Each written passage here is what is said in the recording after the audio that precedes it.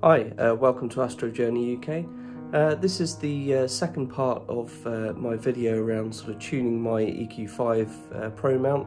It's not that one, that's an EQ6R Pro. But yeah, second video, basically this is the assembly of the mount itself. So the previous video followed everything about taking it apart, and now you're at the stage of basically re-greasing everything and then putting it back together again. So if you want to understand how to reassemble your EQ5 Pro mount, then please keep watching.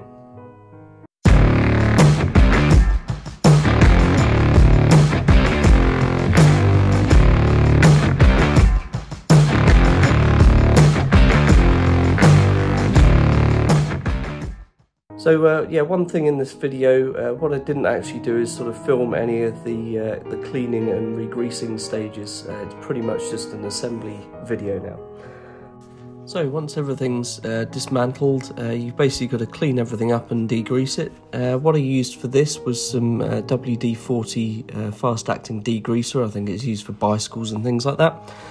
You can get that from pretty much any kind of hardware or DIY store, so it's fairly easy to come by.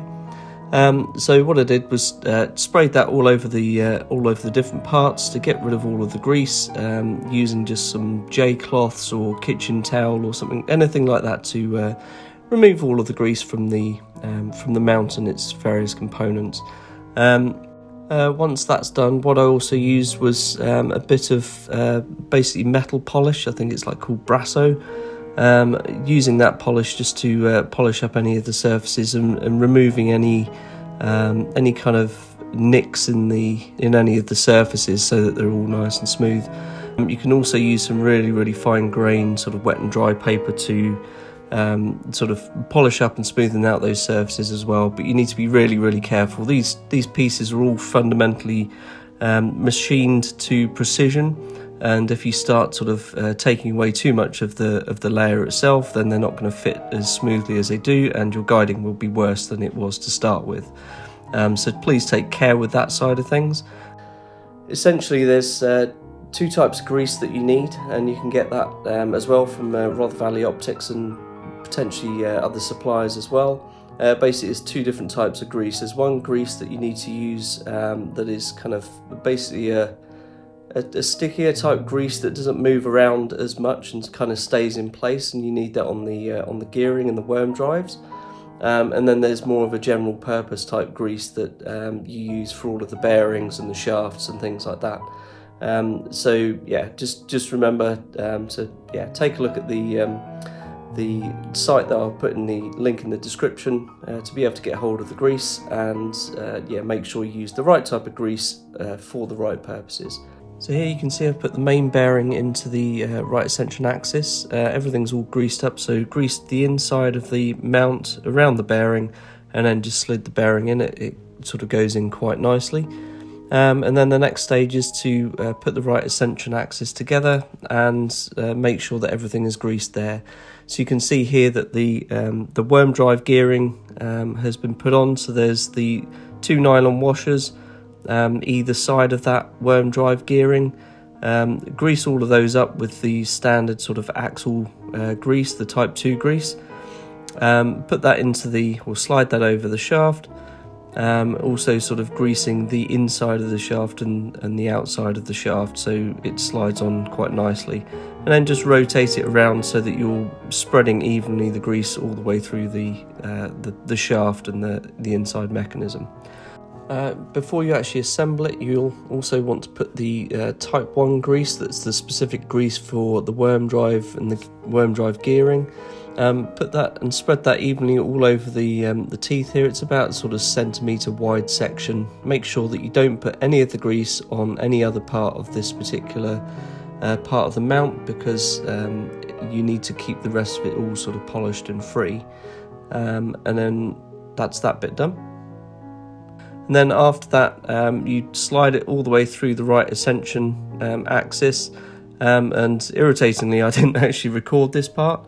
So you have to slide it through the shaft, and then you've got the bearings and the race that you took apart earlier on. Make sure they're all suitably greased up, and then slide those over the top. and then slide the ring onto the threaded section that you can see in the top right corner here. Slide that on and just sort of do it up tight enough so that it's not completely loose and everything is roughly secured. So with the right ascension axis already installed, I've then greased the declination axis, so where the shaft goes through here to make sure, and that's with the standard axle grease. And then you've got the shaft itself with the worm drive gearing and the nylon washers already installed and all greased up. So yeah, just making sure that you've got the right grease in the big parts that move. That's one type of grease, and then the worm drive grease is always that different type of grease.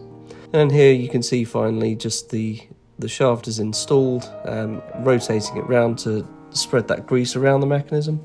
Here you can see I've tightened up the declination axis with the circular ring and secured that using the eyepiece maintenance tool. Next you want to then tighten up the Allen bolts, 2 of them on this particular part of the mount, so that secures the ring. And what we want to do now is just put the setting circle back on and then tighten the ring in front of the setting circle to keep that in place. Now if we go back to the right ascension axis, what we want to do is just make sure that circular ring is tightened up with the eyepiece tool, and then also go round tightening up all of the small Allen bolts that are securing that ring in place. And next we need to fit the dovetail bracket back onto the mount, so just tightening it with the I think 5mm Allen bolt.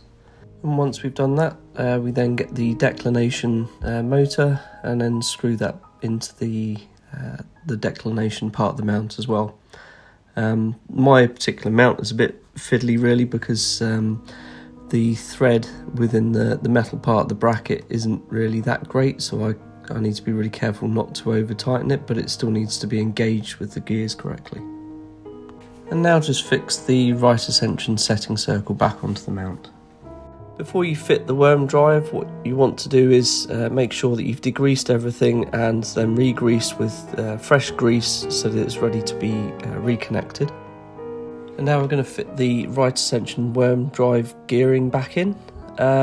Basically what we want to do here is just sort of screw the bolts in sort of tight enough so that it's in place, because you're going to need to make the sort of final adjustments later on. This video won't cover the sort of tuning of the worm drive, but basically you want to get the worm drive gearing sort of tight enough so that there's no play and no backlash, but not so tight that the gears end up binding, because obviously you'll increase the wear of the gearing, plus also it doesn't need to be that tight. And next we'll just fix the right ascension motor to the mount by threading the bolt all the way through the mount into the motor and tightening it up, and eventually it sort of then brings the motor in line with the worm drive gearing. And the final step to this is to basically fix the plastic bracket that contains the declination RA axis sockets, so connect those to the motor and yeah, just tighten the screws up and you're pretty much done. The only thing that we haven't got done here is the screwing in of the polar scope, but that just literally goes into the end of the mount and you tighten up the polar scope and then you're all done. So I hope that you found this video useful, and also you might have noticed some amusing parts where I'd had to reverse the disassembly videos because I didn't have videos of reassembling everything, and reversed it and then just did the voiceover over the top. However, hopefully it was useful to you. If you found it useful, definitely please hit that like button. If you feel there's anything missing or any details, please put it in a comment and I'll do my best to answer those comments and questions. Also, if you would like to subscribe to future videos, then please hit that subscribe button and the bell, and you'll be notified of any future videos from me. So that's it for today. Thank you for watching.